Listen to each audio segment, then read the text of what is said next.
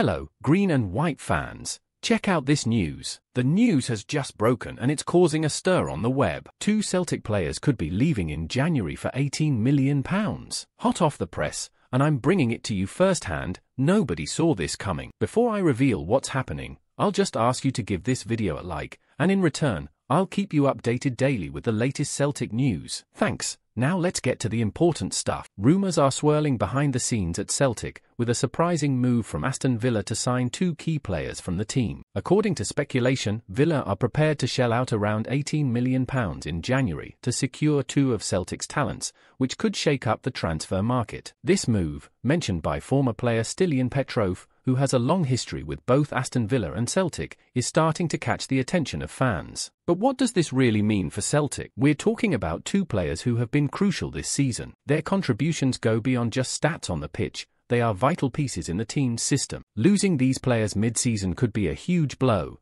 especially considering that January is a critical period in many competitions. And who could Celtic bring in to replace them adequately? This potential departure also raises another important question: the club's finances. If the transfer does happen, Celtic would have a significant sum in hand. But would that be enough to find quality replacements in the market? The transfer market is becoming increasingly inflated, and finding players with the same level of quality and adaptability to Celtic's system won't be easy. On the other hand, Petrov's statement suggests that these transactions between the 2 clubs could be positive, but for whom? Aston Villa are targeting players who can make an immediate impact in the Premier League. And while Villa strengthens, Celtic could end up weakened. What do the fans think about this? Is it worth negotiating with a club that's on the rise in England, knowing we could lose crucial names in our squad? Now, the question is, should Celtic consider this offer or fight to keep their stars? Celtic fans have strong opinions when it comes to preserving the legacy and competitiveness of the team. Selling 2 key players mid-season might be seen as too risky of a move. As a fan, I'm torn. On one hand, I see the financial value involved, but is it worth weakening our squad just as we're fighting on multiple fronts? Will this money be used wisely, or will we feel the absence of these 2 players on the pitch? I want to hear your opinion. Fans, do you think Celtic should accept this offer from Aston Villa, or hold on to our players until the end of the season? Comment below.